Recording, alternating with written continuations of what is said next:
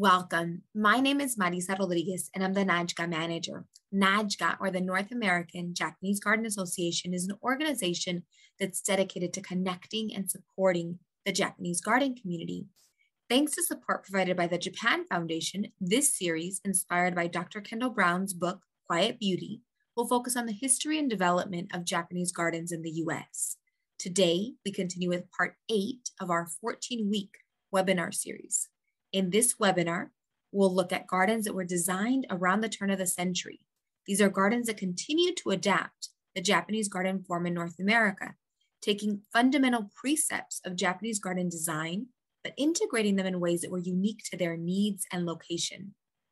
Now, I'd like to introduce Larry Rosenzweig, who will present about the Morikami Museum and Japanese Gardens. Larry Rosenzweig is president of LFR Consulting, whose mission is building capacity for museums, gardens, and other nonprofits. He was the founding director of the Morikami Museum and Japanese Gardens in Delray Beach, Florida, growing the organization over 28 years from a startup organization to one that had a $4 million annual budget, accredited by the American Alliance of Museums, and with a $5 million endowment. As the Norton Museum of Art's Director of Advancement, he raised $4 to $6 million a year for operations and personally solicited and closed gifts from $100,000 to $3.5 million. Larry earned his BA and MA in East Asian Studies from Harvard and University of Michigan, respectively, and lived in Japan for 2 years. He periodically organizes and leads study tours of Japan and collects and sells Japanese art. In 2005, Larry was decorated by the Emperor of Japan with the Order of the Rising Sun for his work with Murakami, and as founder of the Japan America Society of South Florida and the Delray Beach Miyazu Sister Cities organization. Larry is also currently NAJGA's president, for which we are very appreciative. Welcome, Larry. Thank you, Marissa. And my deepest thanks to Hoichi Kurisu for helping me remember and understand much of the thinking that went into the making of Rojien. Also to Michiko Kurisu and Kurisu LLC for most of the garden photographs. And similar thanks to Bonnie LeMay and Morikami Museum and Japanese Gardens for historical and other photos. Now, within the broader topic of millennial Japanese gardens, let me give you an overview of what I'm going to be talking about and what I'm not going to be talking about. I'm not going to discuss much about the overall history of Japanese gardens, or in fact, the design, construction, or planting, or even most of the uses and activities that take place at Rojien. But I am going to talk about how this particular garden came to be created, some of the specific issues faced in the practical realm of getting from concept to reality, what makes Rojien at Morikami special, and how that relates to the topic of millennial gardens.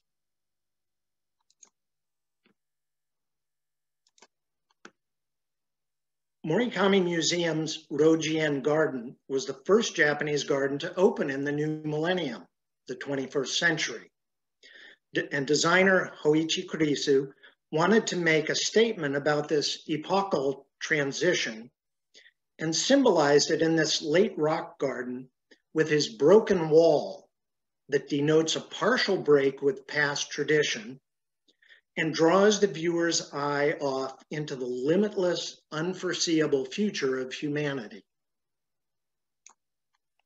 A native of Hiroshima, Japan, Hoichi Kurisu is widely known and respected as one of the foremost present-day Japanese garden designers and as the progenitor of the healing gardens movement that has come to the forefront of the Japanese garden world. At the most recent NAJGA conference in Portland in 2018, he was honored for his work that includes the Portland Garden, Anderson Garden, Frederick Mayer Garden, Morikami, and many other public and private gardens, both in North America and in Japan. So why is there a museum of Japanese culture and Japanese gardens in Delray Beach, Florida? In the first years of the 20th century, as Henry Flagler was building the Florida East Coast Railway that opened South Florida to development, a young Japanese man named Joe Sakai was looking for an opportunity. Flagler needed people to live and work near, and most importantly, to use the railroad. Sakai, for his part, could provide young men willing to move all the way from Japan to till the Florida soil and make their fortunes.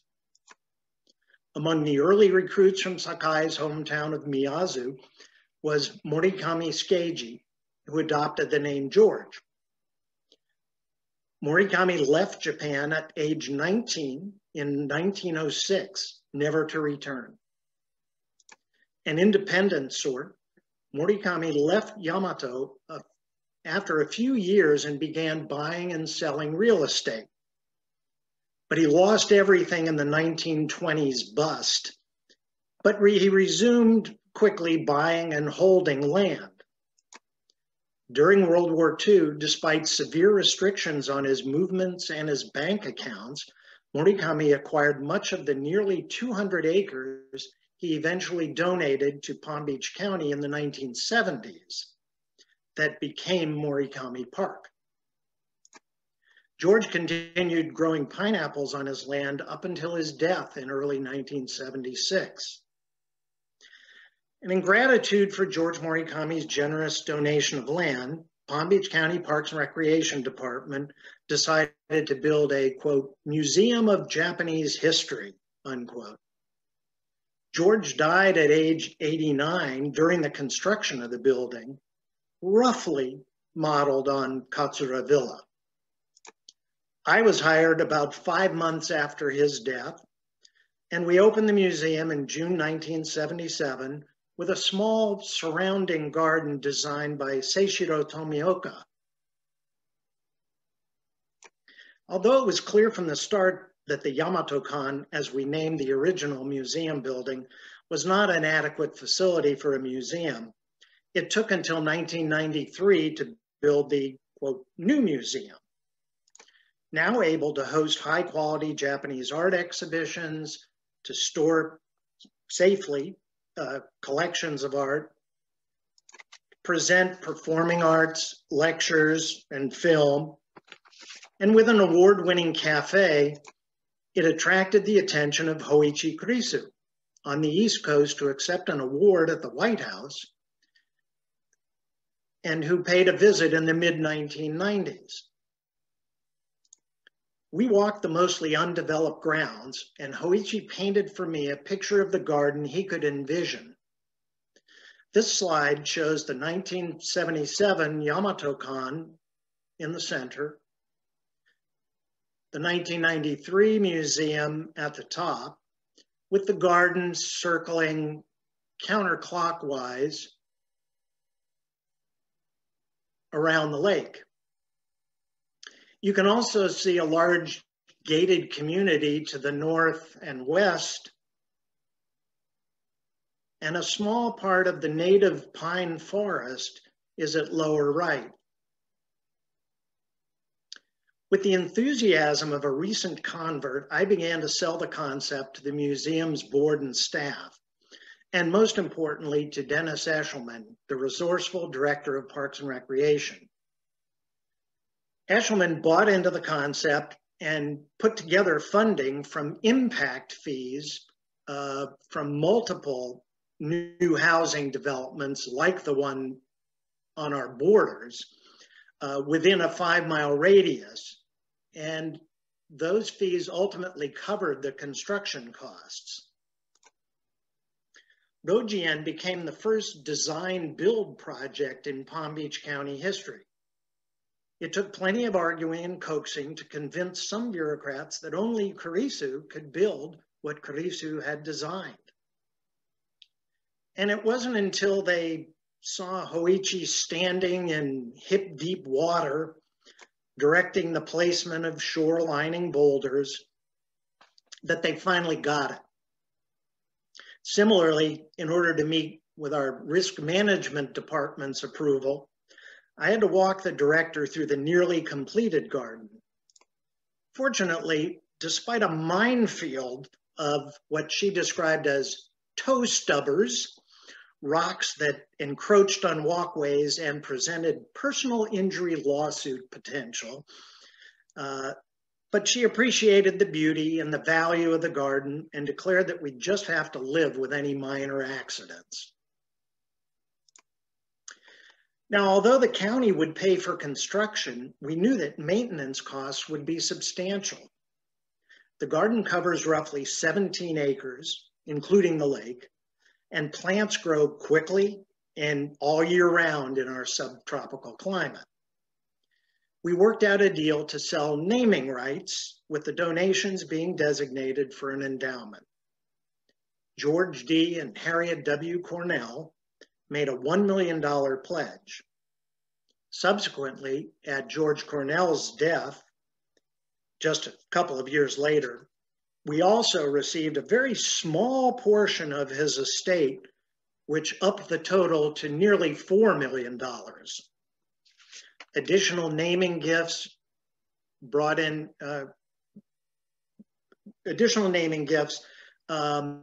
added to the endowment, which reached over $5 million by the end of 2004, when my Morikami tenure ended. In the earliest planning phases of the project, Kurisu, listening to his client's desire to incorporate an educational element in the design, suggested organizing the garden around the theme of changes over time in Japanese garden history. And this historical concept fit very neatly into Morikami's broad Japanese culture mission, and therefore was adopted. Kurisu also brought in Professor Makoto Suzuki to consult on this and other aspects of the garden. Once the garden was under construction, however, Kurisu increasingly focused on the therapeutic value of the garden. Hoichi also preferred as little interpretation as possible so that visitors could simply experience the garden's beauty and calming effects with as few filters as possible. I argued that it was important to satisfy people's curiosity, especially on their first visit, and try to answer their likely questions, whether they pertain to restroom locations or garden design. Kurisu understood from the very beginning, and we came to learn over time, that in fact, visitors unconsciously felt the garden's calming effects as they moved from spaces with broad vistas bathed in the Florida sun to more tightly defined shaded sections, the yin and yang, or in Japanese, the in and yo, of the garden's design. Taking advantage of the natural pre-existing pine flatwoods in which the garden is set, Kurisu also provided visitors with a shinrin-yoku, or forest bathing, experience, years before that term and concept became well known in the West. Not long after Rojien opened in 2001, and after several large donations were received from cancer survivors who told us that walking the garden had helped them immeasurably in coping with their illness, we decided to look seriously into how we might measure the garden's therapeutic value and design programs to take advantage. We teamed up with researchers at the Florida Atlantic University School of Nursing, received an IMLS grant, and did the research. And based on Hoichi Kurisu's concept, Morikami became the locus for the start of the Healing Gardens movement in North America. So, Rojien, the George D. and Harriet W. Cornell Japanese Gardens at Morikami Museum, builds on the history of an early 20th century colony of Japanese farmers and the success story of an immigrant. to the late 20th century development of land to meet the leisure and cultural needs of new generations of immigrants and tourists.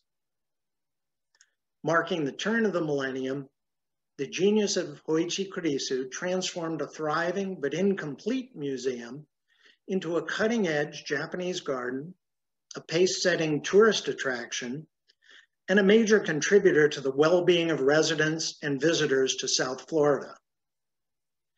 And I'd like to wrap up with Hoichi Kurisu's own words, penned 20 years ago as part of his vision for Rojien. The merging of these elements led me to conclude that it would be insufficient merely to replicate several distinct Japanese period gardens here at the Morikami. Instead, I'm drawing from the essence of these famous individual gardens to create one garden for this modern age. I hope that visitors will let it speak to them of timeless, ancient, and contemporary truths, providing therapeutic insights today, and that they will listen, cherish, and act on the inspiration the garden imparts to them individually. Strolling through the pine forest, the bamboo grove, seeing the rock formations, arrangements of plants, cascading waterfalls, and pausing to ponder upon the quiet surface of the lake and shoreline, little by little, laying aside the chaos of a troubled world and gradually nurturing the capacity within to hear a more harmonious, universal rhythm. This is the tremendous power the Morikami Japanese Garden can hold and impart. I would like people to notice every step, every moment, to discover what we may have missed in modern life. Let's step into the 21st century invigorated, inspired. Well, I hope you're invigorated and inspired by this entire series. And I want to thank you for your interest and attention. Also, thanks to Palm Beach County Parks and Recreation Department, the Morikami staff under the leadership of Park Administrator Bonnie White LeMay and Garden Curator Heather Grisbeck for continuing to care for Rojien at a high level. Thank you. Thank you, Larry. Our next presenter today is Bob Byers, who will present about the Garden of the Pine Wind at Garvan Woodland Gardens. Bob learned to love gardening and plants, working beside his parents in family gardens as a child. After college, he worked professionally as a landscape architect in Wisconsin, Florida, Alabama, and Arkansas before a 21-year career as the Director of Operations and Associate Executive Director for Garvan Woodland Gardens in Hot Springs, Arkansas. Bob has served as the Director of the Fort Worth Botanic Garden for over 4 years and now serves as Assistant Director and VP of Horticulture of the newly merged nonprofit Fort Worth Botanic Garden Botanical Research Institute of Texas. He works with 105 dedicated employees, over 1,000 volunteers, and several active support groups. He's enjoying growing vegetables and flowers in his home garden in Willow Park, Texas, and learning about the large and varied flora of Texas. So thank you, Bob. Welcome. Thank you, Marissa. It's a pleasure to be with you today. And it's kind of an interesting coincidence because we are within a week of the 20th anniversary of the dedication of the Garden of the Pine Wind at Garvan Woodland Gardens. So this is kind of an auspicious timing for us. It has been a very interesting 20 years. I have truly enjoyed working with some of the tremendously talented people that were involved in this through the years. But I wanted to start with this lady, Miss Verna Cook Garvan, who was the founder of the garden. And you can see off on the left here a view from one of the points in the garden out towards the mountains that surround it. And Verna had several things that she wanted to share about this part of the country. But one of her key goals was to create a world-class cultural institution for Arkansas. We've had some interesting things come in the last 20 years, like the Clinton Presidential Library and the Crystal Bridges Museum. But at the time Ms. Garvan started this operation in the mid-1980s, there was a need for cultural expression and the ability to share knowledge, particularly with children, about things that they might see around the world that she had enjoyed being a wealthy individual that had been able to travel widely. She wanted to illustrate great gardening and design in wooded sites. The property is completely covered with trees, or at least it was when we started. She wanted to preserve that to the degree that was possible because she felt that so many of those areas were being lost, and to educate about that natural beauty and the importance of preserving it. And finally, to leave a legacy for future generations about life in the 20th century and the fact that there were people that were concerned about preserving the natural beauty that we enjoyed at this point in time. Just to kind of give you an idea about the garden and its location, it's about a 10-minute drive from Hot Springs National Park. So we were fortunate to have access to a large potential audience, even though we were in a relatively small town. The property for the entire garden is 210 acres. It's in the middle of Lake Hamilton, which is one of the 3 diamond lakes, as they're called, that surround Hot Springs. Beautiful clear water lakes, quite deep. And the water is almost always crystal clear. This one is 7,200 acres. The largest one just upstream is 15,000 acres. So there's lots of water, and this is the most popular recreational lake in the central part of, south central part of the United States. The Garden of the Pine Wind is about 7 acres, and it is shown on the map in the bottom inside the blue, dark blue area that's delineated down there. One of the interesting things about the property is there's 115 feet of grade change from the highest point to the lake level, and there's 91 feet within the Japanese garden. So we'll be talking about some degree about how that influenced what we did as we developed the garden. And as I mentioned, the entire property was pretty much covered with second growth pine and hardwood upland forest.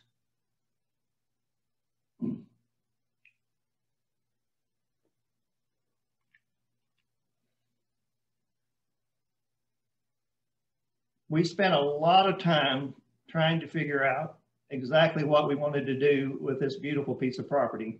I'll never forget a gentleman that came up to consult with us from the Audubon Institute, and his comment to us was, "So far nobody screwed this place up. Be sure you're not the ones that do that." So we were trying to be very deliberative. We actually located David from a private garden that he had done in Fayetteville. We're immediately interested in his talent and the things that we saw in that garden and his approach to celebrating what was beautiful about natural spaces. Marissa spoke a little bit about Dr. Slauson in the beginning, but certainly for us, he was pivotal in the development of our garden.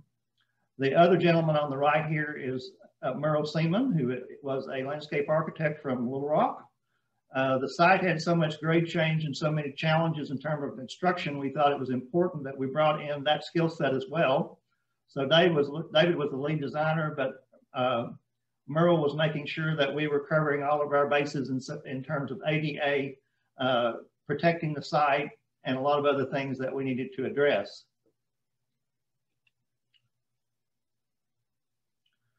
I've thought a lot over the years about all the things that we learned from this process. Much of it we learned from David, and subsequently from John Powell, who has been a real force in influencing the garden through the maintenance and additional work, a lot of beautiful detailing that he's done.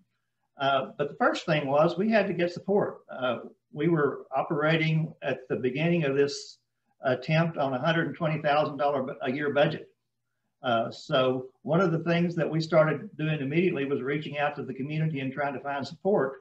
And this picture is a pretty good demonstration of it. The dump truck there belongs to Garland County, and the bulldozer belongs to the Weyerhaeuser Corporation, and they were both partners with us in putting in our original paved road, which we needed to even start this development. So there were lots of pieces, and they both became long-term partners with us because of this beginning relationship that we built with them.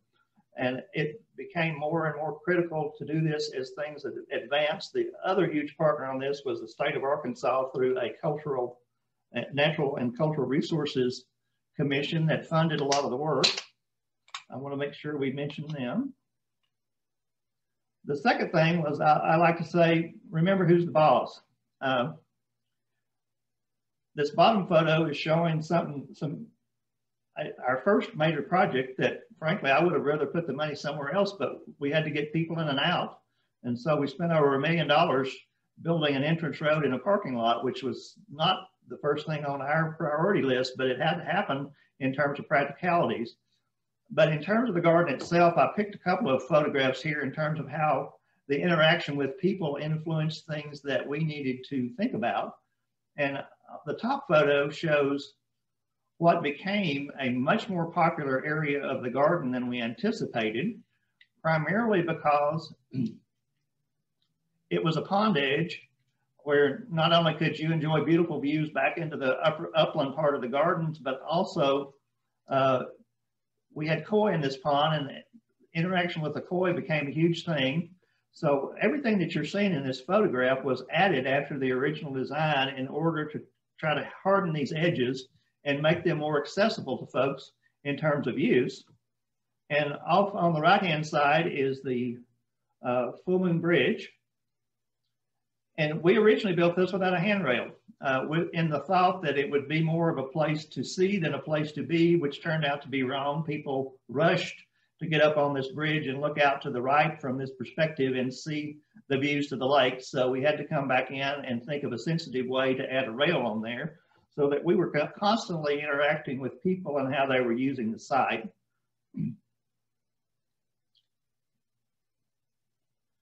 We had to decide early on how we wanted to tell the story and create a journey within this garden. I've mentioned that we're located in Hot Springs. If you're not familiar with that area, it's the home of the oldest national park in the United States, which is around a natural hot spring that is not caused by volcanism, so the water is highly drinkable and was considered very healthy for you. We were in the middle of a lake. We had beautiful opportunities to create natural streams. And so water just seemed to be what the story was that we needed to tell. So we started thinking about how you work with water. And if you look in the lower right, this is the upper end of the garden.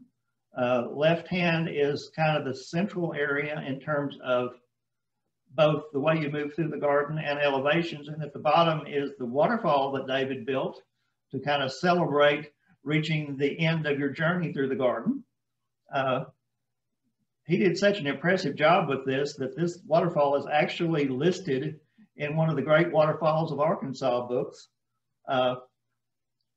even though it's man-made. And every other one in the book is a natural and usually pretty impressive waterfall. So we loved working with David and the great work that he did with stone.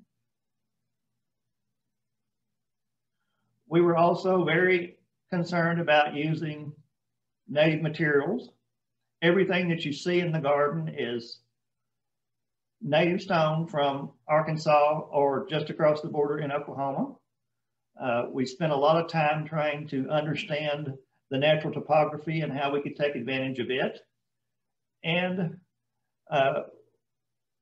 we wanted to make sure that we were not getting in too big a hurry and letting the plants do the things that they wanted to do naturally, because in a 210-day growing season in a bad year, you've got plenty of time to let plants grow in naturally and really exhibit their natural forms. This is a little quick sequence as to how we built the Full Moon Bridge. One of the reasons I wanted to include this is if you look at the way this went, you'll see that we kept trying things and changing our approach as we went until we found the successful things that would work for us.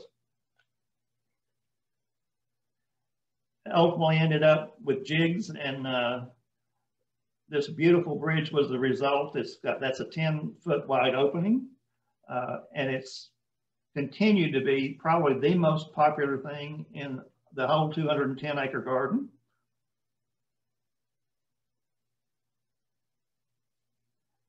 I think the other thing was that we decided this was our first garden. We had to do it right and make a big impression. One of David's big concerns was if the project was too big for him to do. He had always thought at a much smaller, intimate scale, and the idea of building a 7-acre garden with this kind of dramatic landscape made him a little uncomfortable. I used the same approach on him that I use with my staff now when they're approaching big steps. And I said, let's do this in baby steps. Let's think about one piece at a time. And it ended up being very successful. And David spent a tremendous amount of time in Arkansas before the project started, learning the natural landscape and what it looks like. We also wanted to incorporate natural parts of the story. This is the Sunrise Bridge, one of my favorite elements still as well. And it's a little bit hard to see. I couldn't find a good enough angle, but this bridge has the paving of the wooden part of the decking based on old railroad bridges that you find all over our part of Arkansas. So we were always looking for little details like that we could work into this and make the garden a little more about its location. This was very important to David. And the final thing was we kept and continue to think about ways to make it better. The garden was a closed loop, and you had to basically walk back out up the 91 feet of hill to get back out when it was originally built. We decided that we needed somewhere on the lower end to have a way to get out into the remainder of the garden.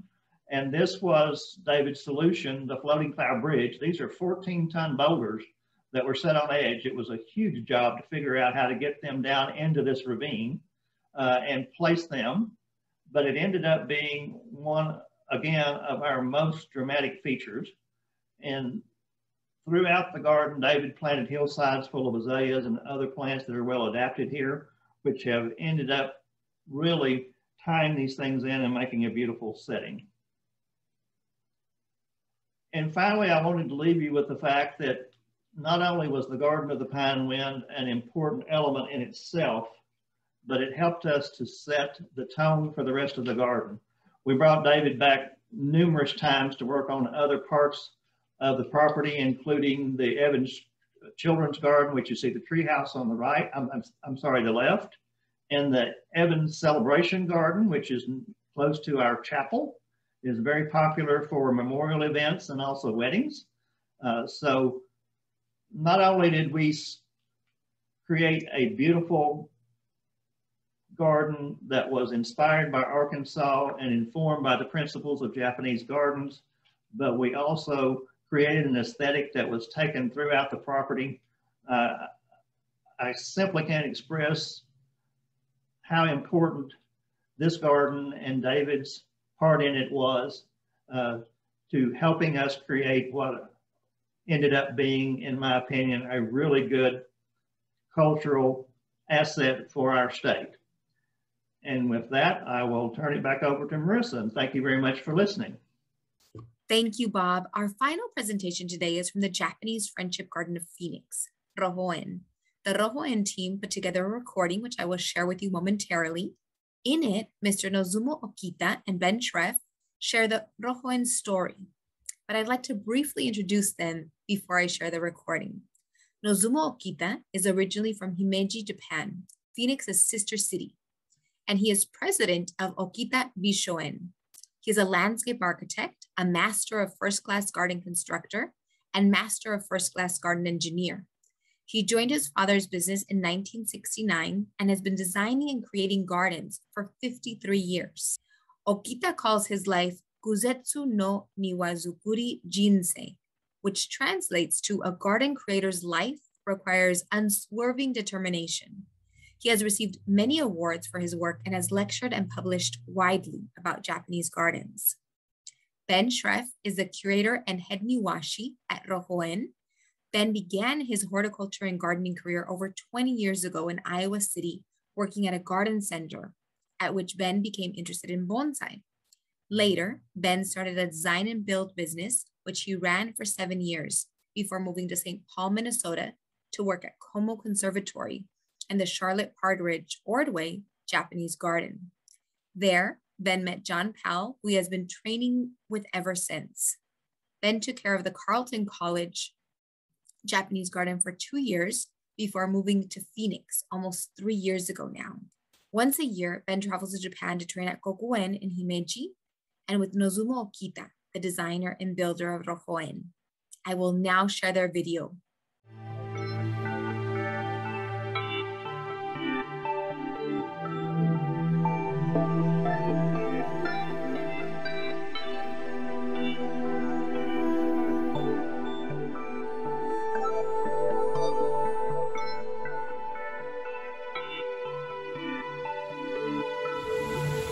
Hello, Najiga members and friends of Rohoen.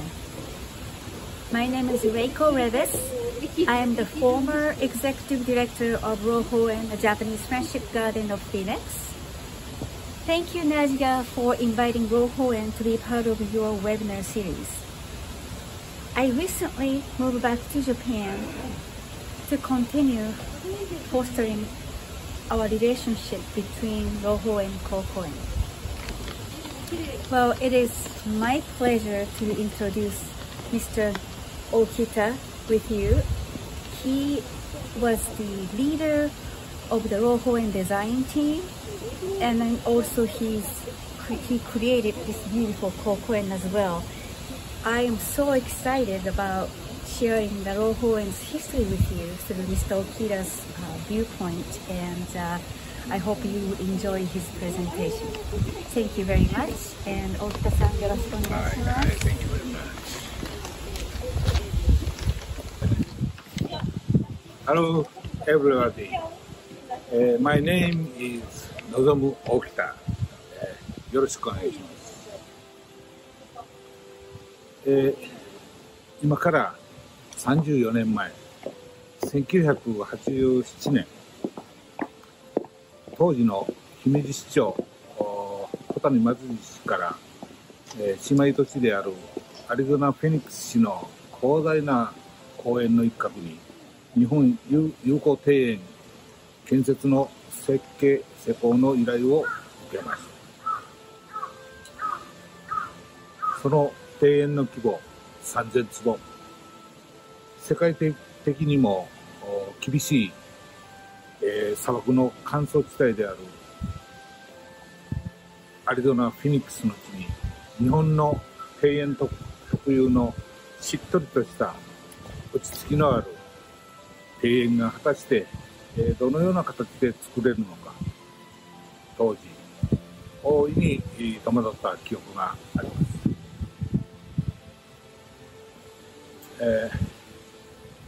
日本の庭園はその時代の社会や世相を反映し、時代とともに変革をして、今日に至ります。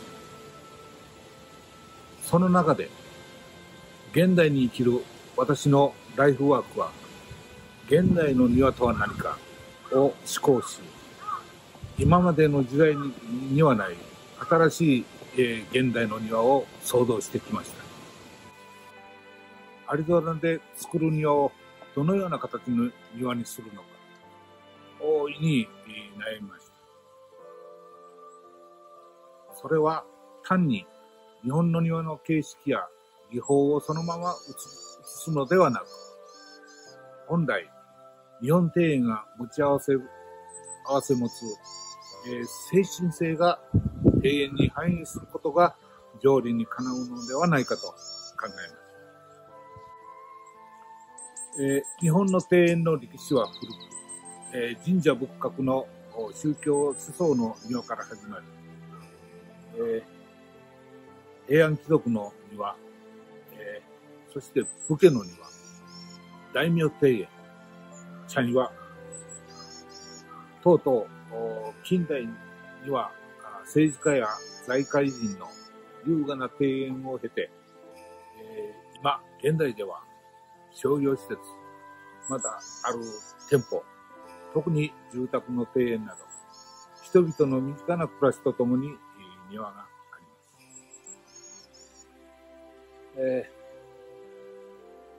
この日本の美しい四季、変化に富んだ気候風土の中で、自然が人と寄り添い、慈しみ、敬い、親しみ、楽しみ、自然から多くのものを享受し、共存しながら心豊かに暮らしてきます。人々が暮らす中で、庭は特別の存在ではなく、いつも庭という自然が身近にあり、日々自然と触れ合い、共生をしたいという、それほど自然は素晴らしく、かけがえのない尊いものだという、日本人の自然観が、その庭園の根底には潜んでおります。今、現在、人類は物質的には大変豊かになりました。また、スマートフォン一つで世界の情報が、簡単に手に入る便利な世の中になりました。人々の暮らしは文明が発展すれば発展するほど自然とは無縁になっていく。現代人は物質的な豊かさだけで満足していないだろうか。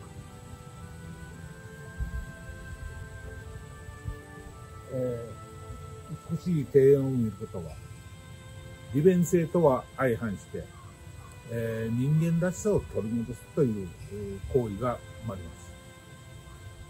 人間本来の五感を正常に戻す作用も含まれています。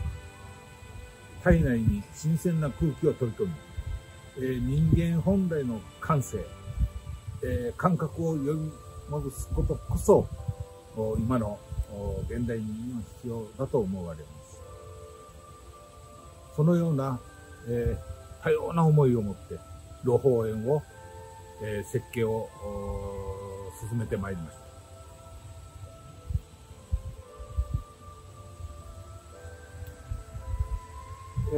今日はここに露抱園の一番当初の設計図を持ってきました。露抱園をレイアウトする小説を書くのと同じ感覚を覚えております。まず入り口は歩を進めて歩くに従い、いろんな風景が次から次へと見えがくる。次はどんな風景が見えてくるだろう。また振り返れば同じ景色の表情が全くこう違う。水のそばを歩いたり、離れたり、めくるめく風景におのずと期待感は高まり、そしてクライマックスの大滝にたどり着き、演出効果を最大に現に生かした心理的効果も狙っております。私はどんな石にも命が宿っていると思っております。庭を作るとき、特に選び抜いた石にもう一度新たな命を吹き込むと言った方が適当かもしれません。私が庭を作るとき、特に重視することは、その時その時の風土を一番大事に考えていることです。例えば庭に使う石はその土地の産出でありたいと思っております。だから露芳園もアリゾナにある石を使用することが最も重要なんです。アリゾナの風土と日本の精神性が交わり、時間の経過とともに調和していきます。原始の時代から自然の巨石には神が宿り、また神が降臨をするといった原始的信仰心は自然のものすべてに対し畏敬の念を唱え続け、そこに精神性が宿るのは必然でありました。石には永遠の普遍性、不動性を備えております。ここが唯一無二のさまざまな形、色、質感を持っております。庭に一度据えてしまえば、その姿のまま永遠に存在し続けるのです。また、石は工場生産なんかできません。かけがえのない自然物であります。それらを扱う作庭者は、よほど心して取り組むのは当然のことであります。完成まで、長い年月がかかりましたが、丹精を込めた、露芳園がここに誕生いたしまし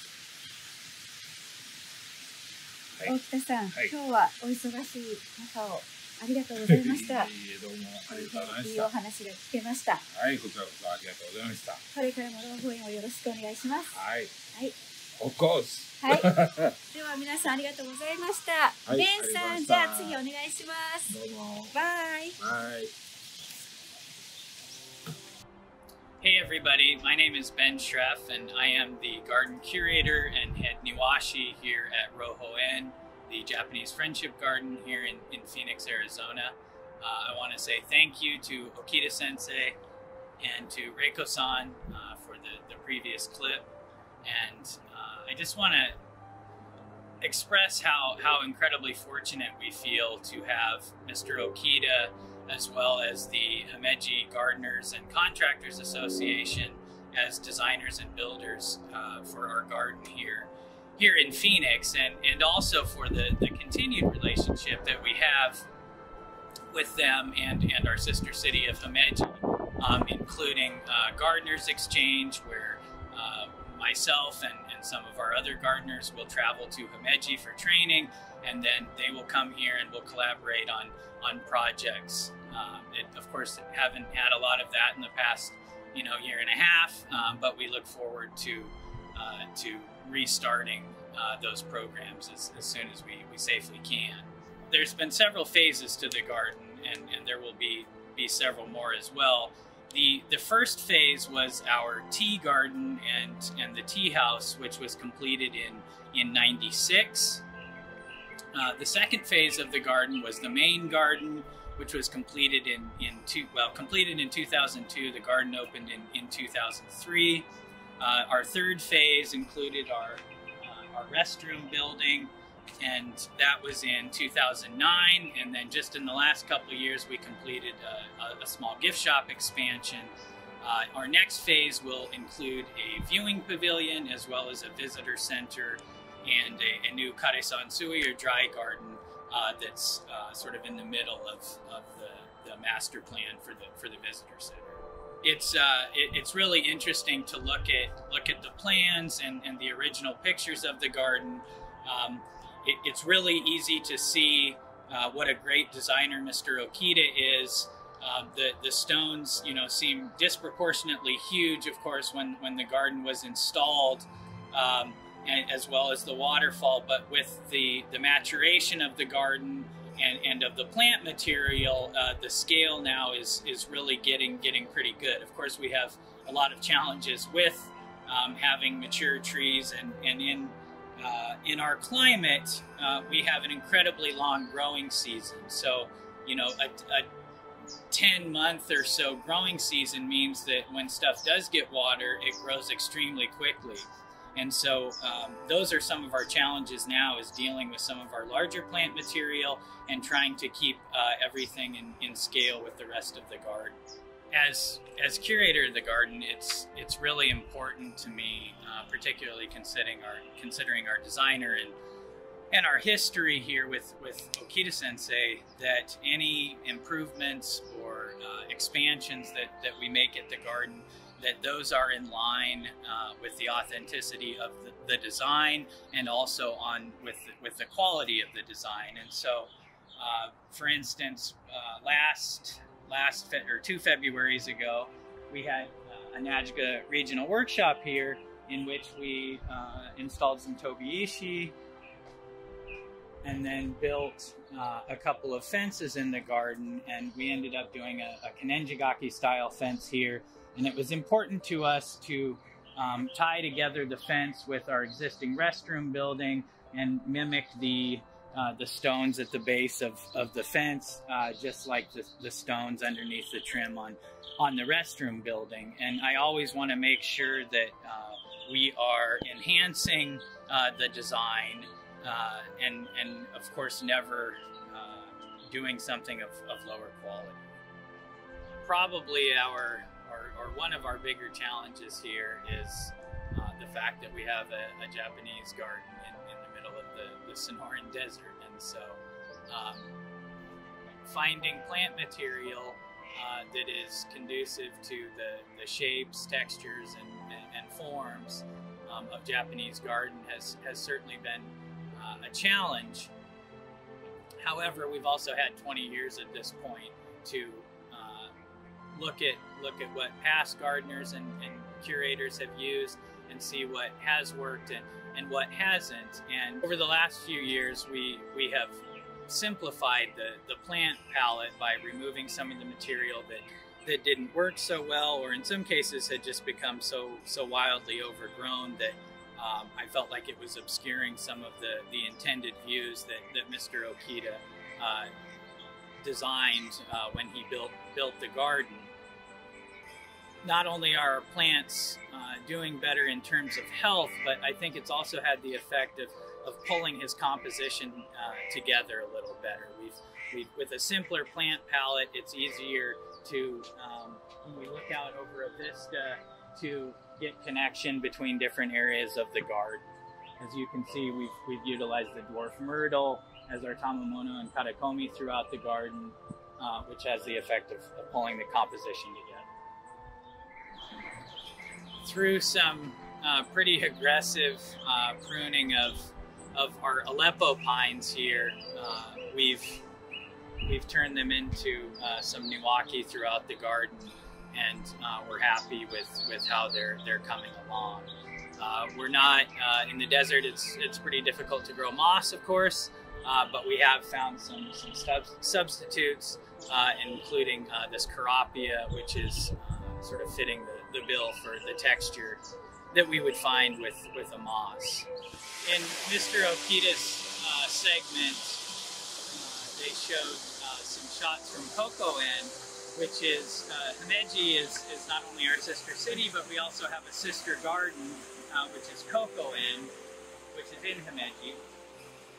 Mr. Okita talked about the stones and what the stones mean to a Japanese garden and to him. And we feel extremely fortunate to have the stones that we do in this garden. And of course, Mr. Okita went out and hand-selected all of these from the mountains in Arizona, along with the other materials that were used to build the garden. So another big development or step for us in the last few years is, you know, the garden used to be almost entirely cared for by volunteers, and not to take anything away from that. And in fact, volunteers are absolutely essential to the quality of the garden to this day, and we couldn't appreciate our volunteers more. But having the amount of time that's required to maintain and upkeep a Japanese garden is of course extensive, and so we hired myself as well as a couple of other gardeners at this point. And so having people here, obviously, for every day of the week and being able to start to put programs in place to maintain and clean the garden on a daily basis is what we've needed to try to get the maintenance of the garden up to the level of the initial design. And so we've been really excited about that, and our attendance has risen dramatically over the last few years. And as a result of that, we're of course able to hire more staff. Thank you so much for joining us today. I hope you enjoyed our brief history and a little bit of our development over the last 20 years or so. And thank you, as always, to Okita Sensei and also to Reiko-san, our former director, for the piece they did in Japan. And we hope that you'll come and visit us someday. Thank you.